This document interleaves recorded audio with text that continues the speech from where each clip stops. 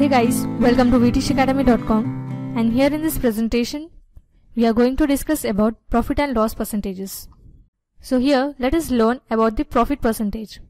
So when selling price is greater than the cost price, there is a profit, and the profit percentage is given by the formula profit divided by cost price into 100. And coming to the loss percentage, when selling price is less than the cost price, there is a loss, and the loss percentage is given by loss divided by cost price into 100. So here we can observe that the profit percentage and the loss percentage are calculated on the cost price, as the selling price depends on the cost price. Let us solve an example here. So here, if cost price is $500 and the profit is $50, we have to find here the profit percentage. So here the formula for the profit percentage is profit divided by cost price into 100. So here by substituting we get profit, that is $50, divided by cost price, that is 500, into 100.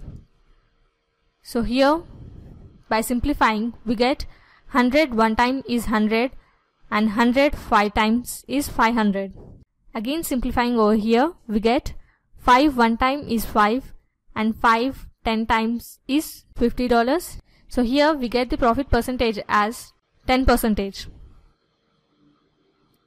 Let us solve another example over here.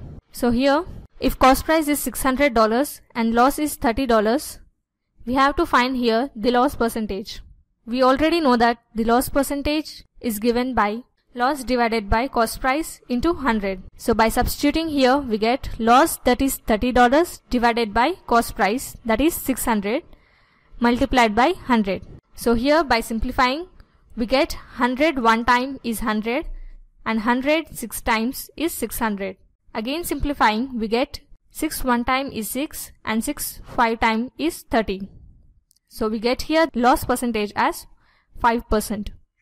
So this was the basic introduction on profit and loss percentages. Hope you understood the concept. Do like and subscribe to vtshacademy.com. Thanks for watching. Have a nice day.